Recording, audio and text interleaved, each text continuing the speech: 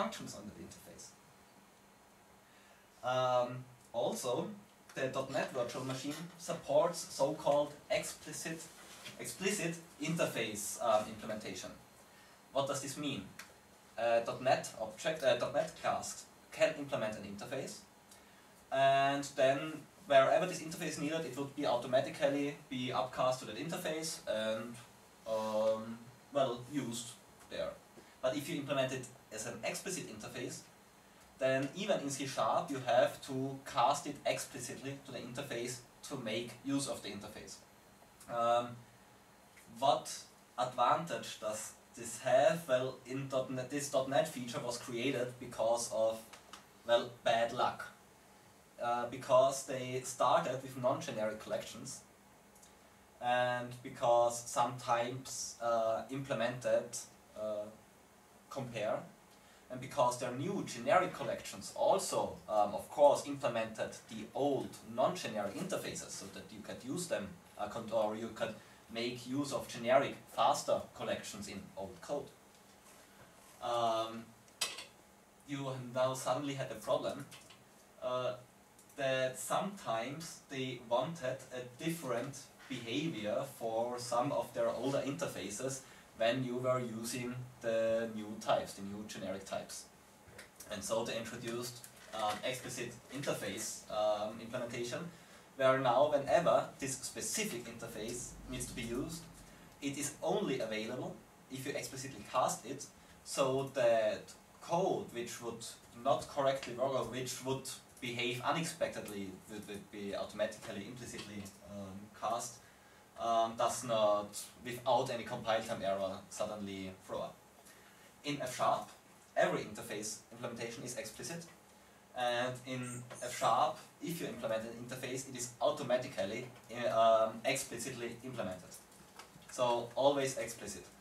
So it raises an error if I call the foo function without explicit. Yes, it would be a compile time error. There is no function foo. Compile error, not runtime. Mm-hmm. Compile time error. This somehow looks not that convenient, but in practice, actually, I think, in all my code of the last 6 months, I found 3 places where I had to do this explicit cast. So typically, it's not so much of a problem. Strangely enough. No. Okay, what does it support? Well, 1 hour. I promise I would be finished by now. Metaprogramming.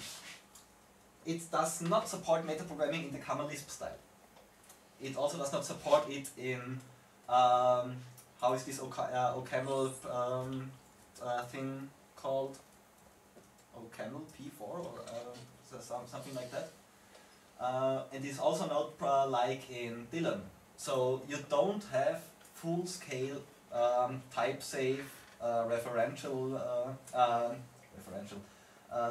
full-scale type-safe makers with referential integrity. You don't have them. But you have a little bit. You can quote expressions, so you can write an F# expression, quote it, and you get back the AST of the expression, which you later then can evaluate. And you can use this evaluation to compile it, of course. We do have syntactic sugar from computation expressions, also known as monads. So you can write your own monads and then use them with a quite convenient syntax. And of course the .NET Virtual Machine supports some stuff which can be used for metaprogramming. You can use attributes, you can use reflection, both inspection of types as well as creation of types through this data, as well as emit intermediate language instructions during runtime. This is, at the end, quite flexible. But as again, it's limited, but let's see how this limited metaprogramming looks like. Code quotation. This is the syntax for quoting expressions. I write 1 + 1, and 1 plus 1 is an addition of two numbers. And with this arrow, add arrow, I quote it. And also, I can splice this thing, like here, add expression. And this means that this add expression, if it is expression which is let bound, like here, this expression is like, well, is inserted at that place, of course, with more or less with high precedence. So it is not like we would write 2 plus 1 plus 1, which would be 2 times 1, which is 2 plus 1, is 3, but it would be 2 times 1 plus 1, which is 2 times 2, which is 4. But I think if you look at here, because it's an abstract syntax tree, it's, I think, obvious why this is the way. At the start we have a call of the operator multiply with 2 arguments. We have an argument list here. This, remember, this is the syntax for a list, for starting list. Then value 2. Then the next item in the list is a call, again, of an operator addition, this time, again with an argument list with 2 values, each is 1. And we are with F# and with pattern matching, ML style pattern matching, such AST visitations are, I would say, acceptably simple. But of course it's not as easy as if you would have quasi-quotation and stuff like that. But people, for instance, a very good application of that part, even before F# was extended with the modern computation expression syntax, people were able to write monads with an acceptable syntax by using code quotations. What did they do? They used more or less just a type, which just a function, which took an expression and compiled it to IL. Yeah, and then the only difference would be that you would have to call the function, open the expression, write your expression code, and because nearly everything is an expression, you're quite flexible in that. Close the expression, and then you could use your if then else for loops and so on, or while do select in your SQL query expressions in your query monad, even without the monads. Now that we do have monads, well, code quotation is not used that often, but for instance it is used for one unit testing framework. You say I have a test and I place there an assertion and give it as a code quotation. And now if you it executes this unit test, and if it fails, it will show you more or less, it will destructure this expression that failed into several parts and show where is the first comparison that failed.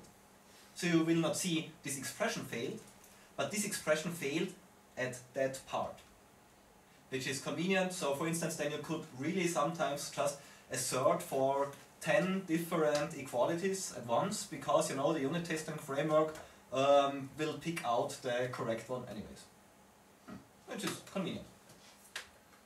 Okay, and spliced expression will behave just like some evaluated value. This spliced, also, by the way, okay, this add expression variable is of type EXPR. Okay. Actually, in this case, it's even of EXPR of integer, because 1 plus 1 is an expression of 2 integers which will return an integer. So it's a typed expression. And this is a variable. And this %add expression, you can really think of that like the %s in a printf string, in a format string. It really just means I will place here, I will insert this thing here. The only thing is that instead of saying %e and then say add expression at the right, you just write the variable name which you want to insert also. And then, yes, but this, you must really think of this as an abstract syntax tree, if you see this. And then you will say, this expression is a multiplication which has add expression. So this call here is of type expression. Like this outer call here is of type expression. Like value is of type expression. Yes. So expression is a discriminated union of values, of calls, of lambdas, of variables, of let bound variables. And then you only have a tree of expression. And well, that's mostly it. So this add expression is really just a copy by value this abstract syntax tree into this position of my expression. So you have to call it once to get the real value behind to evaluate it? Or If you want to evaluate it, you have to implement it yourself. Okay. So this is not something where you just say now .invoke and it will be automatically compiled and Okay. it's there. But just if you're getting too nervous, of course there's a library for that. Okay. So So it's not looks like expression trees in LINQ in C#. no, it is more or less the same as the expression trees in LINQ, but it is its own implementation because it represents F# expressions, and these C# LINQ expressions miss many things that exist in F# and have things that F# doesn't need. But it is actually quite similar. The only thing is that here the expression type is really just the expression type. It's really just an abstract syntax tree.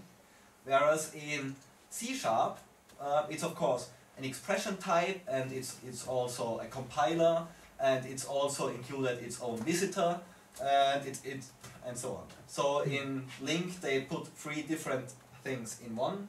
In F#, the expression is an expression, a visitor is a visitor, and the compiler is a compiler. Yeah, but basically it has the same idea, and you use it for quite the same things. Yeah. Computation expressions, monads.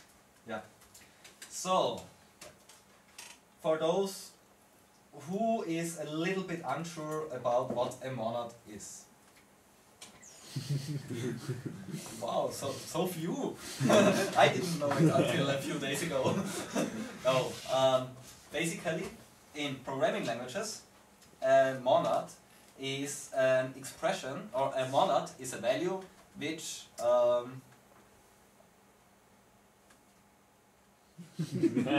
Which return value?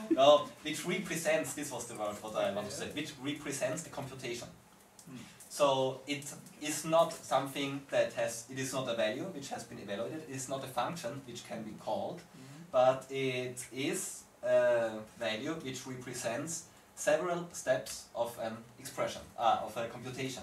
What is a computation? A computation is something that takes data and transforms data, and then transforms data again, or sometimes does transform data, sometimes not.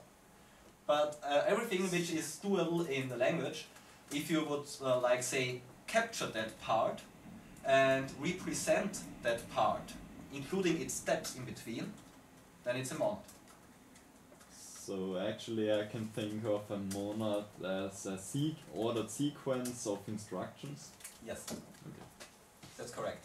This is also the reason why in C++ you would implement a monad as a collection with a forward iterator and then several function classes. Okay. And that's it. Just that the syntax in C++ would not be that nice. So, how are monads created? Well, I will not show how to implement them, but for those who are interested to implement your own monad, you have to implement 2 functions, bind and return. And if you want, I will later explain the desugaring on the whiteboard afterwards. But for now, let's just say monads are simple to implement in F# itself.